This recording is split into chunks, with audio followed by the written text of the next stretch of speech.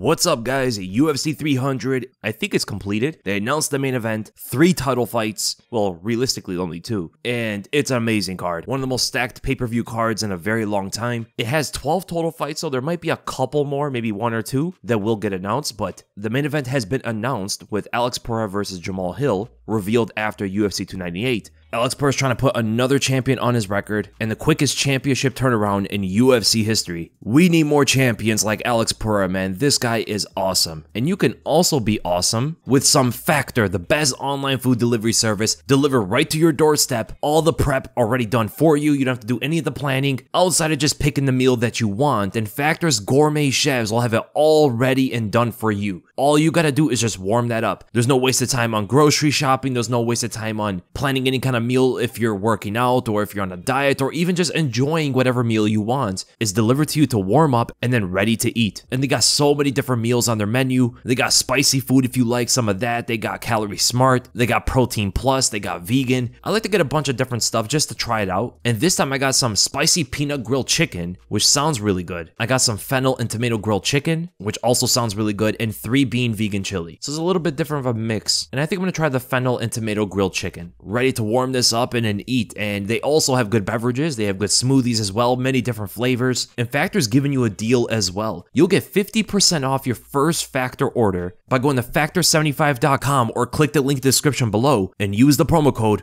theweasel50. Again, that's 50% off your first Factor order by clicking the link in the description below and using the promo code theweasel50. I'm telling you guys, it's an amazing deal, which is a great fight between 2 exciting fighters. Maybe not the best conditions for Jamahal Hill, over a year layoff, going up against Alex Pereira, who's been quite active and looking to become even more active because he's targeting to fight twice in 21 days. So I made a video months ago about him talking about this. I get more in detail of that, so if you guys want to check out that video, I'll leave it in the description below. And it seems like he's actually about it. Make the quickest turnaround in UFC championship history. He wants the main event UFC 300 against Jamahal Hill, and then main event UFC 301 21 days later in Brazil. That would mean that he would have to come out of this fight with Jamahal Hill rather unscathed. And the question is going to come up, is he overlooking Jamahal Hill? Which would be a very bad mistake if he is. Or he's just that confident that he believes he can go right through Jamahal Hill, knock him out into a Magomed Ankalaev fight 3 weeks afterward. I think it is doable, but highly unlikely given how dangerous that mission is.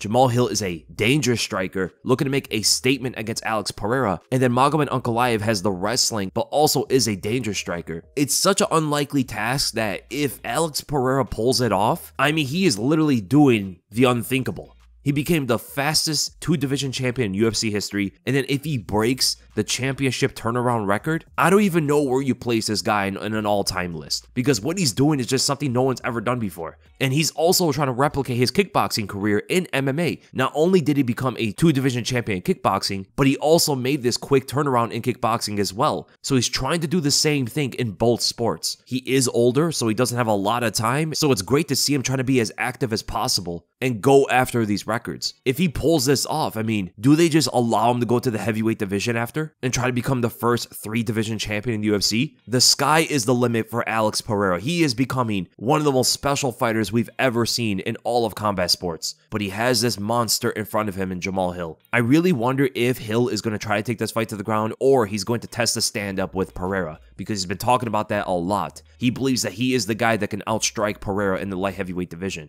And if I'm going to be honest, man, I don't think he does. I think Pereira actually knocks him out inside of 2 or 3 rounds. I think Jamahal Hill is going to be a little too hittable for Pereira's style. He does extend his straights a bit too far and drops his hands when he throws his punches. A clean counter left hook from Pereira can catch him. And if he's staying from range, if he's not trying to throw and he's taking off those angles like he was showing against Glover Teixeira, who was a much slower opponent, right? Pereira's not going to be nearly as slow as Glover was. So it's going to be harder to take those angles on this guy. I think he's going to get his legs chopped up, and then it's going to force Jamahal Hill to try to present some kind of offense forward with his hands, and I think Pereira is going to counter him. We also have to wonder how much ring rust is Jamahal Hill going to have. I think the smartest thing for Hill is try to test the wrestling, or at least try to mix it up with his striking, not turn this into a kickboxing fight. He will get knocked out if he does so. Now, Jamahal Hill has never shot a takedown in his entire UFC career, so we don't know where it stands. We know he showed really good takedown defense against Glover Teixeira, who was a bit older. He's not going to be as athletic or as fast on executing these takedowns as someone else would be, but you could kind of imagine maybe some of that defensive skills will translate to his offensive, but who really knows, right? And I can't imagine that he's a better grappler than Jan Blachowicz and maybe even Jiri Prochazka, but he could try to at least threaten with takedowns to open up striking opportunities. That is something that Jamahal Hill should, I think, work with against Alex Pereira, not turn this into a traditional kickboxing fight with smaller gloves. But if it does turn into that, I do think Alex Pereira knocks him out. I think he catches him on a counter. Hill has way too many openings whenever he's offensive, and even at distance, he's going to take a lot of leg kicks. So my early prediction is I do think Alex Pereira gets it done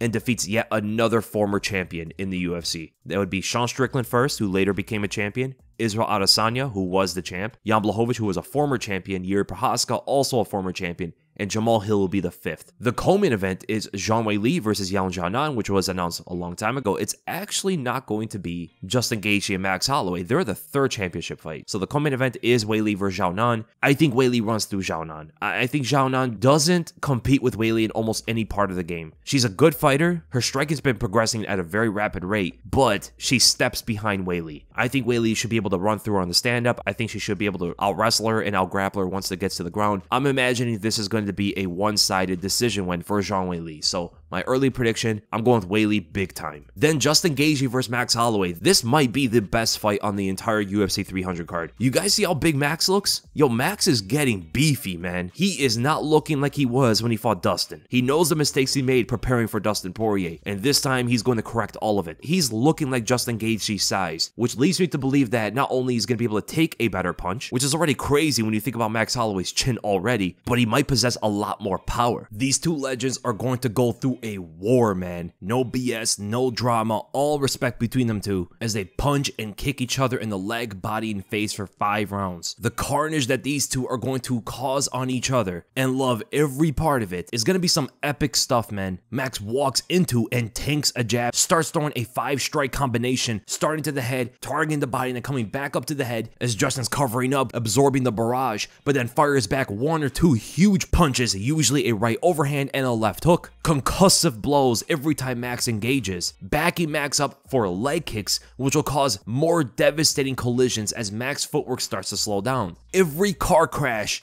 will take a piece out of each other, but Justin's like driving a Dodge Ram and Max is driving a Toyota Camry. Max can keep the mileage going and not slow down on activity, but Gaethje will win most of the exchanges that he lands with his punches. And I think at some point, Max will get dropped to a knee, but will keep coming, showing his heart, and I hope it doesn't end up like Tony Ferguson. But I think Justin might hurt Max more than anyone else did. I think Justin might get his hand raised at the end, all beaten up, lumps on his head, bruises on his body, definitely not coming out of this unscathed. Max is bigger, so I do expect him to have a lot more power, more sting behind those punches, and it's going to surprise a lot of fans when he starts hitting Justin Gaethje. But at the end, both fighters walk out from one of the greatest fights in recent memory. I think Max will move around a lot, use his footwork, kind of similar to what he did against Jeremy Stephens, who's the most powerful striker he's fought so far. And he didn't want anything to do with those collisions, man. He wasn't trying to meet Jeremy Stephens head on in these exchanges, but against Justin Gaethje, because of those leg kicks, he might have to.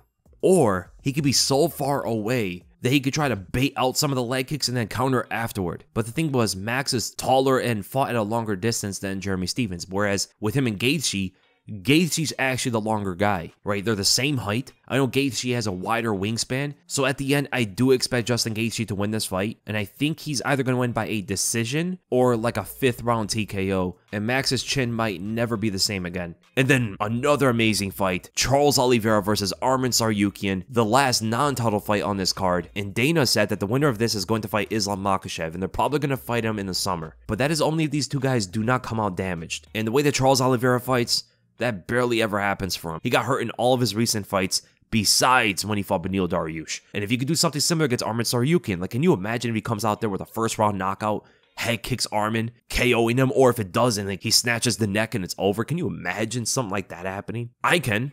I honestly can. Arman doesn't have great defense. His offense is way better than his defense when it comes to his striking, where he's very fast, he explodes for those overhands, he explodes for the right straight, the head kicks are a lot more dexterous than his punches are, but defensively, he kind of just moves away with his hands up. And Charles is a sniper, man. If you're moving away from him, he's going to pinpoint that 1-2 on you. It potentially could find a front kick, an intercepting round kick to the head, and this is where Arman runs into an issue. Charles Oliveira is one of the only guys that Arman probably does not want to go to the ground with, and I have a feeling he's going to try to test it, especially if he's getting overwhelmed in the stand-up. And that is the worst time to shoot on someone like Charles, because it's much easier for you to fall into a choke. So the only thing that worries me for Charles Oliveira in this fight is if Arman explodes with something big and just catches Oliveira, you know, some big overhand, just some big punch or kick out of nowhere, as Charles is being somewhat defenseless, which he is usually. He's getting better with his defense, his head is starting to move, but it's not at a level where he's completely defending himself at all times. He's still mostly defenseless, but I do ultimately pick him as an early prediction here. I think there's too much danger that comes with Oliveira, and Arman's defense overall, I don't think he's on the level to deal with someone like Oliveira right now, who's probably the most lethal offensive fighter in the UFC. And then I think that's going to set up that rematch between Islam and Oliveira. So we just talked about 6 champions. Now we're going to the 7th.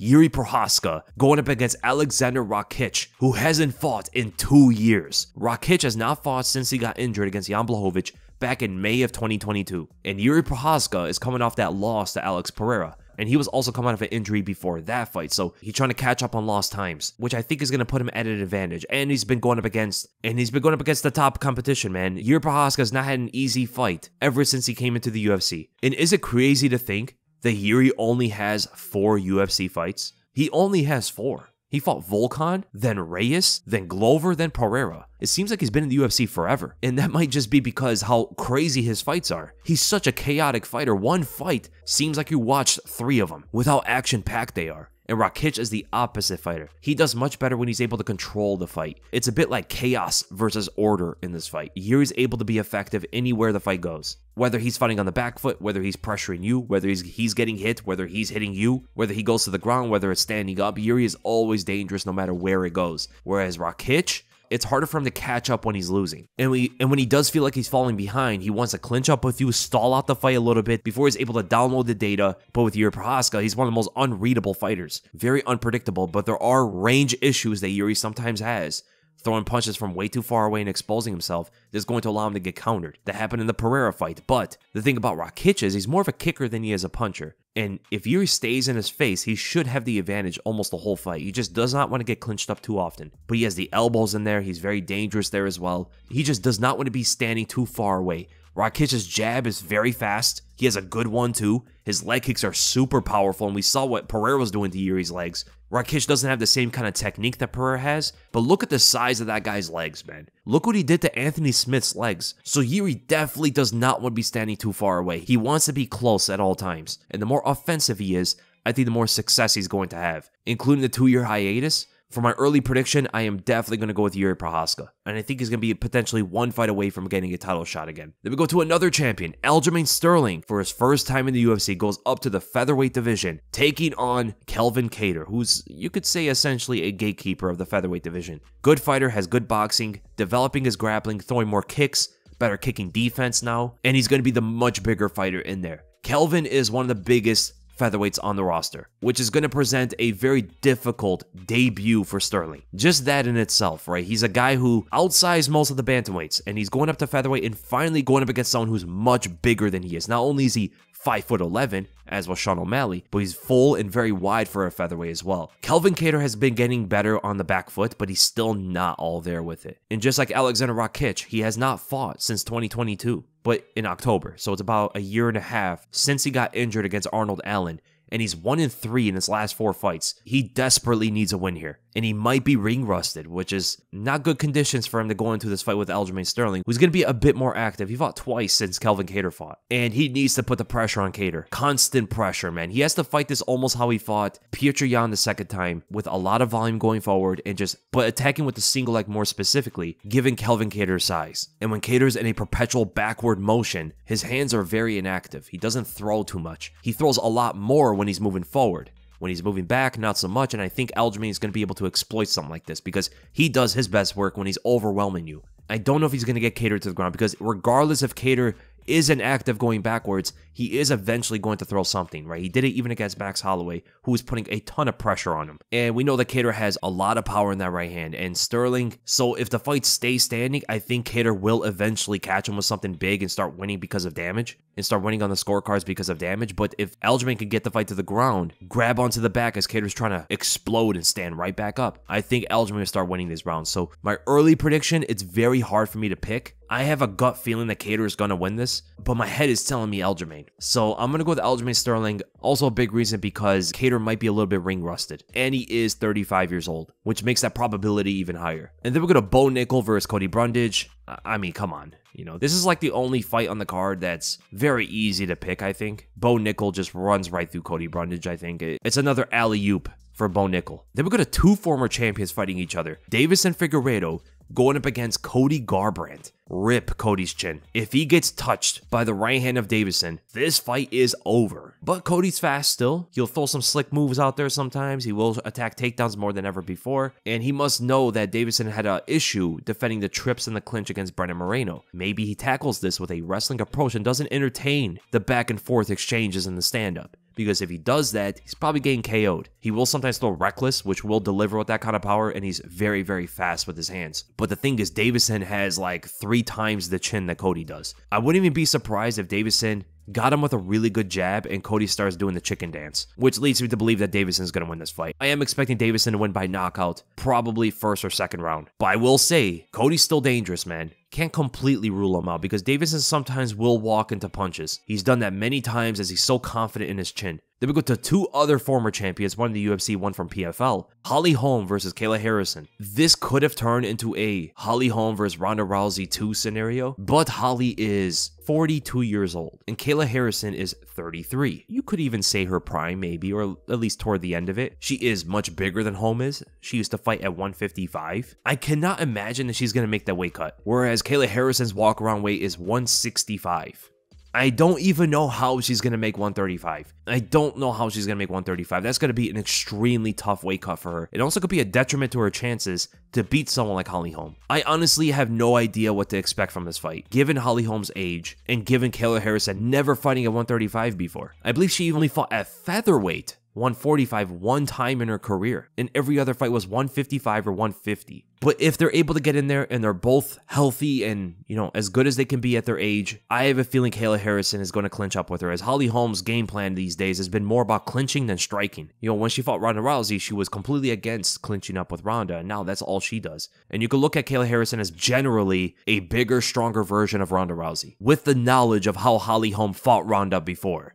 Right, she knows how Holly Holm is going to fight someone with a judo background and not good distance management. Kayla's not going to be as reckless as Ronda was. I think she's going to pick her shots better. I think she's going to cut off the cage better, clinch up with Holly Holm, dump her on her head, and just start dominating on top. If the fight gets to the ground, I think Holly Holm is going to be in a lot of trouble. Not only does Kayla have a similar style to Ronda Rousey, she is way better than Ronda when it comes to judo. It's not even close. Holm was able to get up from the bottom when Ronda got her down. I don't think she does the same against Kayla Harrison. So I'm going to go with a younger Kayla Harrison by a second or third round submission. And then after this, Kayla Harrison is probably going to fight for the belt. That seems to be the plan for Kayla Harrison, like capitalize on her Olympic career, start promoting her as the next Ronda Rousey, you know, something like that, you know, at least relating her somewhat to Ronda. I think is somewhat of the business move that the UFC is going to do. And the reason why they have Holly Holm on this 300 card is for the fact that so many people know her, right? A lot of the casual fans know who that is. And then when you hear another judoka who's an Olympic gold medalist, not a bronze like Ronda was, right, 2-time Olympic gold medalist, going up against Holly Holm and avenging judo in a sense, you know, I think the UFC wants Kayla Harrison to beat Holly Holm for that reason, so they can start promoting the next star of the bantamweight division, because right now there's not anybody. Kayla Harrison has the biggest star quality out of any 135er right now. Then we go to Sodiq Yusuff versus Diego Lopes. So Bo Nickal and Diego Lopes are the good prospects of this card. And Diego Lopes, I mean, it's crazy the rise he's had so far. I mean, he's had a long MMA career so far, but in the UFC, he just got started, man, and people love this guy. And it all started by chance. He took up a fight on short notice against Movsar Evloev, who is one of the higher ranked featherweights right now, and nearly beat that guy. And ever since that, 2 first round finishes, both performance of the night, and he's going up against another ranked contender. Sodiq Yusuff is number 13. He was at one point considered one of the better prospects of the featherweight division, but now after 2 losses to ranked fighters Arnold Allen and Edson Barboza, the perspective of Sodiq Yusuff as some sort of rising prospect has been transitioned and put onto Diego Lopes. Diego Lopes seems to be the guy that the UFC now wants to build up for that weight class. And man, this is going to be a test for him. Sodiq is a good fighter. He's fought some really good guys. He has dangerous boxing, really good hands, very fast counters, and sometimes throws them in tight, as Diego Lopes will extend with those combos at long range and throw some wild punches out there, and he might get caught coming in for that. But Diego's a big guy who hits very hard and extremely dangerous jiu-jitsu skills. And Yusuff has okay takedown defense. I mean, I'm not going to look too much at Edson Barboza taking him down because Sodiq was gassed in that 5th round and he was already hurt. I don't think it's a good example of how good his takedown defense is when he's fresh. But then again, he also got taken down by Alex Caceres and Andre Fili. We haven't seen Diego really shoot many takedowns yet. Right, I think he's only shot 1 in his UFC career. He kind of overwhelms the opponent, scrambles his way to the ground, or he gets so overwhelming that he forces his opponent to take him down. I really wonder where his offensive wrestling skills are at. If he has a good double leg and, causes enough chaos in the stand-up to get Sodiq Yusuff off balance and then shoots and takes him to the ground, I think Sodiq Yusuff is going to be in a lot of trouble. But I have a feeling that Sodiq Yusuff is going to derail this hype train. I think his counterpunching skills in a 3-round fight especially are going to be sharp. Diego does expose himself a lot. He's extremely reckless with what he throws. Just the only thing is he's big, long, and powerful. But I like Sodiq being as precise and as composed as he is. So I'm going to go with Sodiq Yusuff as an early prediction, even though I really like Diego Lopes. I just think Sodiq is going to shut him down in this one. And I think he's going to win this fight through a decision. But Diego's definitely going to have moments. I don't think there's any fight where Diego doesn't have moments. I think he's just way too dangerous to be an easy fight for anybody. Then we got Jessica Andrade, another former champion on the card,